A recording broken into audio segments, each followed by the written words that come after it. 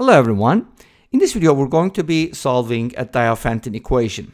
In other words, we have this equation x over y plus 7 plus y over x plus 7 equals 1, and we're actually going to be looking for positive integer solutions. And this problem comes from Turkish math Olympiads. Pretty easy problem, so manageable, and that's why I wanted to share with you. Let's go ahead and take a look. Now, we have x over y plus 7 plus y over x plus 7 equals 1.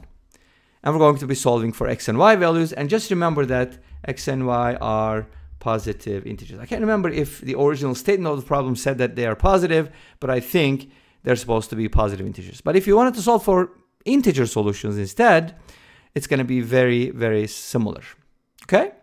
So let's go ahead and take a look. First of all, when we get a Diophantine equation, one of the things that you do is looking at modular arithmetic, see if you can reduce the problem, to something manageable. Or in this case, since we have fractions, let's make a common denominator. So let's multiply the x by x plus 7 and the y by y plus 7. Add them up.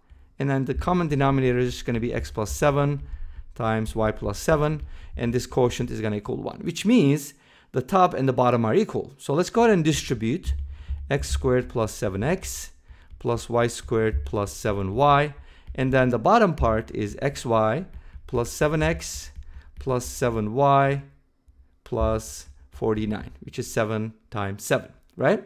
So some terms are going to cancel out, such as 7x plus 7y, and we're going to end up with something like this. Let's go ahead and put everything on the same side. So I'm going to go ahead and bring the xy. Maybe I will just write it like, yeah, I think this is fine. Plus y squared, and now I'm going to go ahead and subtract 49, and that's going to equal 0. Great.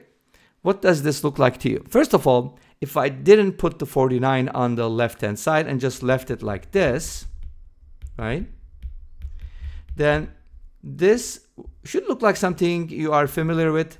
This is kind of part of an expression that's called sum of two cubes. So if you think about the formula for x cubed plus y cubed, yes, this is one of them. So you could kind of do the following.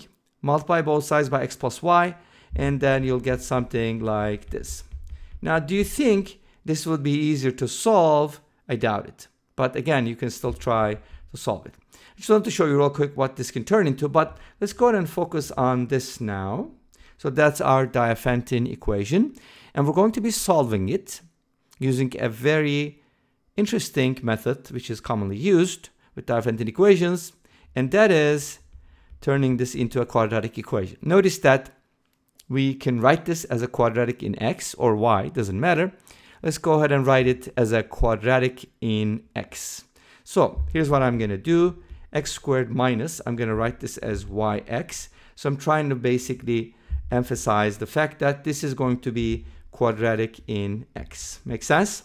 Okay, so I have x squared minus yx, and then it'll be followed by y squared minus 49 equals 0. In this case, notice that y is a constant and y squared minus 49 is a constant, right? That's why this is quadratic in x. But we can solve it using quadratic formula. What else can we use, right? I mean, you can try to factor or complete the square, but let's use the quadratic formula. And by using quadratic formula, we're going to get negative b plus minus the square root of b squared. In this case, the coefficient of x is negative y. So that's going to be y squared minus 4 times y squared minus 49. Great. So the expression inside the radical is super important because it's called the discriminant or delta. Great. So delta is supposed to be y squared minus 4y squared plus 196, which can be simplified as 196 minus 3y squared. Now, you want integer solutions, actually positive integer solutions. So x is a positive integer. Therefore, the expression inside the radical needs to be a perfect square, because when we take the square root, it needs to come out, and then we're going to add it to y plus minus, divide by 2, and we still need to get a positive integer. But let's focus on this being a perfect square now. So let's go ahead and set this discriminant equal to something like z squared, where z is an integer. Make sense? Okay. Now let's go ahead and put z and y on the same side. Again, this is another Diophantine equation, but very easy to solve. And you can actually turn this into a linear Diophantine equation because you can set z squared and y squared equal to other variables and that'll be linear. Make sense?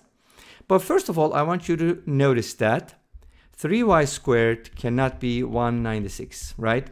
Obviously, you don't want z squared equals 0 because we're looking for positive integers, but maybe 0 for z will give us a positive integer solution because it looks like y can be positive. But the problem is 196 is not divisible by 3, so 3y squared cannot be 196 and z cannot be 0. Okay, cool. We skip that case, which means 3y squared needs to be less than 196 because the sum of two positive quantities is 196. Make sense? And this kind of means that y squared, think about it. If y squared is 65, 3y squared is going to be 195, and you're still going to be less than 196. So we can pretty much say that y squared needs to be less than 65. But the problem is, if y squared is 65, you're going to be okay. Make sense? Because in that case, you're still going to be less than 196. Now, if y squared is less than or equal to 65, think about perfect squares that are less than or equal to 65. The highest one is 8. So we can safely say that y is less than or equal to 8, since we're only focusing on positive integer solutions. Make sense? Okay, great. So that kind of gives us an upper bound, which is nice. And then we also know that, remember the formula, x equals y plus minus the square root of 196 minus 3y squared. This was the discriminant. I just simplified it, right? And now, since this is z squared, the expression from here is going to be x equals y plus minus z over 2. So that's how we can find x once we find y and z. Make sense? Great. Let's get to work. So I'm going to start with y equals 8. Y equals 8 gives me z equals 2. By the way, how did I get that? From this equation, if you replace y with 8, you're going to get 64 times 3 is 192. Subtract, you get 4, and z is supposed to be 2. Obviously, negative 2 is a solution too, but I'm just going to go with the positive solutions here, okay? So y equals 8 gives us z equals 2, and that gives us actually that gives us two solutions for x, and I'm going to leave the details up to you. X equals 5 and x equals 3. Now, if y is equal to 7, then from here z is going to be 7, and that means x equals 7. Nice. If y equals 6, then we're not getting anything, right? If y equals 5, we're getting z equals 11, which implies x equals 8. Again, you can verify these. If y is equal to 4, we don't get anything too bad, right? And then if y is equal to 3, then z is equal to 13.